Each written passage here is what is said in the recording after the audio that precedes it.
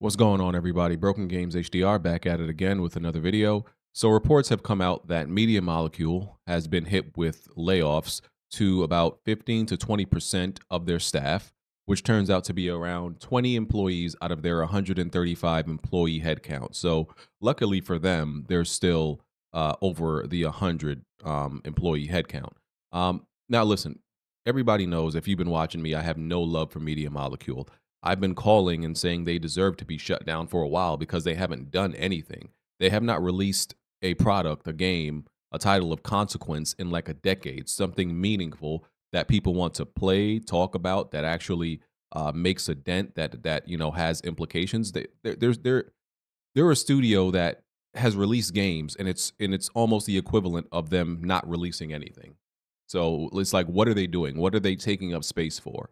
And I feel like some PlayStation fans like to argue with me about this, and it's like, bro, for one, this article came out like 3 hours ago, and I'm looking on the internet and on Twitter, and hardly anybody's talking about it because nobody really cares about Media Molecule. As much as PlayStation fans like to push back on me about this, bro, nobody cares. Like if nobody's talking about this, if this was a studio that actually made games that even PlayStation fans actually cared about, that think like there's actual ramifications and consequences, and this is like a terrible thing that's happening, more people would be talking about it.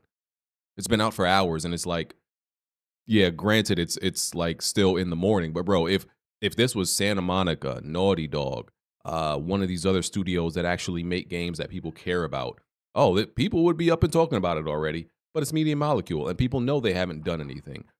Some people who defend them are just in denial. They're what Japan studios used to be. This studio that hasn't done anything really in a long time, or hasn't done anything consistently in a long time, but people still want to defend them and protect them from what they did a while ago. And I'm gonna be real with you. I've never really liked any of their games. I've never been a Little Big Planet fan. That little tearaway game, the dreams garbage, this artistic stuff they do. Nobody really wants to play it, and I think that's proven in the sales. Every other PlayStation studio has like grown and become better and released like a hit that is like really meaningful. Um, and commercial successes. Like every studio, their game has become more of a commercial success than it ever has been in previous generations, except Media Molecule. It's like they're still stuck in the PS3 generation. Matter of fact, they probably did better then. I never liked Little Big Planet. I'm gonna be real with you. I think even when Little Big Planet was popping, I feel like a lot of PlayStation fans just pretended to like it, or they overhyped it at least, because I don't really think like Little Big Planet was really that big of a deal. It was really that serious, or anybody really cared about it or liked it that much. It was overhyped even then, but it was a PlayStation exclusive, so dudes felt like I think they felt like they had to hype it. But it was never that. Like it was never that type of game. And listen, I've been saying they need to create a video game. Don't give us engines. Don't give us this creative nonsense. Nobody wants that on PlayStation. Numbers don't lie. Like, and it's a shame that they never even put this game. Dreams would have been more of a success on Nintendo Switch and PC. That's the type of audience for that type of game. PlayStation dudes is not trying to play this type of game. That's just the facts of it. People, like to call me, cold. I don't think I'm being cold at all. For saying they should be shut down. I think I'm being practical. As a studio, you have to produce, you have to release games that people want to play, and they have just not done that. So, do I feel bad about? Listen, it's people losing their job. It sucks. But do I like feelings? The feeling and sympathetic, empathetic side of it has nothing to do with like business and production. It is what it is. Sometimes it sucks for people to lose their job, but sometimes studios need to get like shut down. People have to be let go. You can't keep a studio open running on feelings and emotions. Those don't pay the bills, and those don't make consumers happy. Some of you would rather studios stay open just to feel good about it than to actually get games from them, which makes no sense to me. I don't care how I feel about a studio. They need to like release a game. Like, doesn't matter how I feel about them. Like, I don't know what feelings and emotions have to do with any of this stuff. And I know some people might even reach and bring up like something like Naughty Dog. Yes, Naughty Dog's output is trash.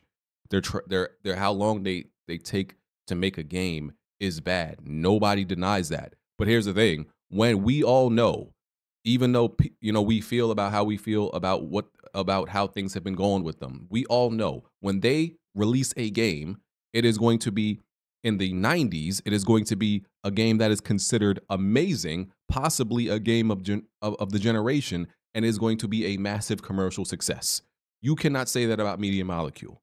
If Media Molecule announce, if the next game that they actually release, if they ever get to release a game, we don't know what it's going to be. We don't know if we're going to like it. We don't know if it's going to be a success. We don't know how people are going to receive it. It's nothing but question marks. That's the difference. There's nothing, there's no guarantees out of Media Molecule that you can say, you know what, I'm gonna get this out of that studio every time. What are the?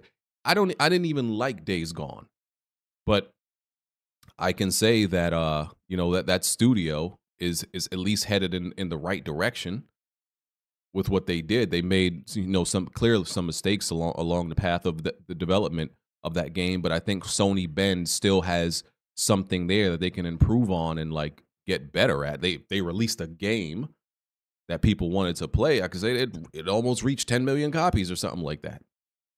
Nobody cared about Dreams. That Tearaway game, like, come on, bro.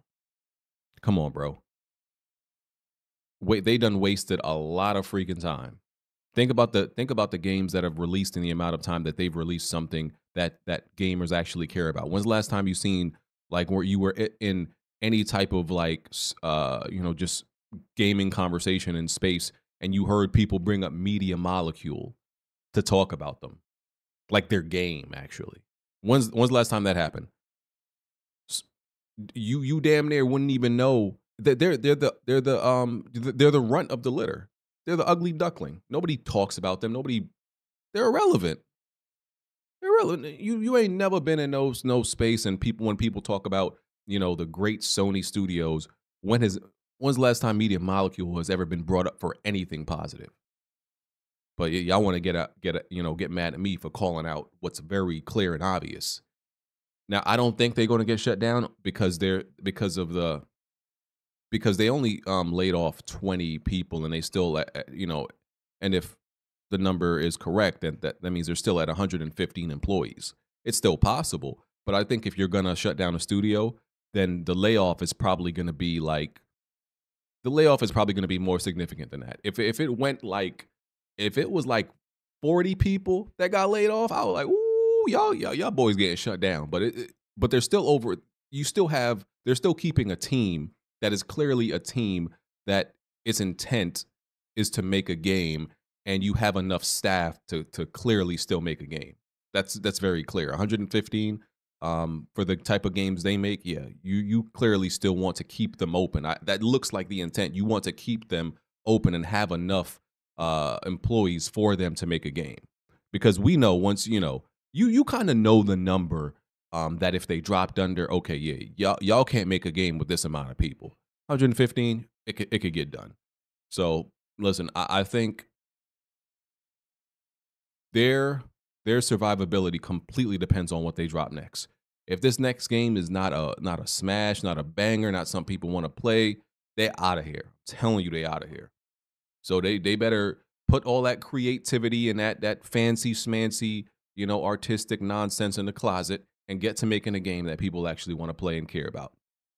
And put Dreams on PC, damn it. Like, what are y'all taking so long for? So y'all can at least salvage and make some profit. It might even get a second life on there. I really believe it might get a second life on there because the PC community would go crazy. They would mod it and all it and really get creativity and all. Listen, bruh, even make a deal with Nintendo. If you want to like really save it, like make a deal with Nintendo, put that joint on Switch. I know it would never happen. I'm just saying. I'm just throwing stuff out there.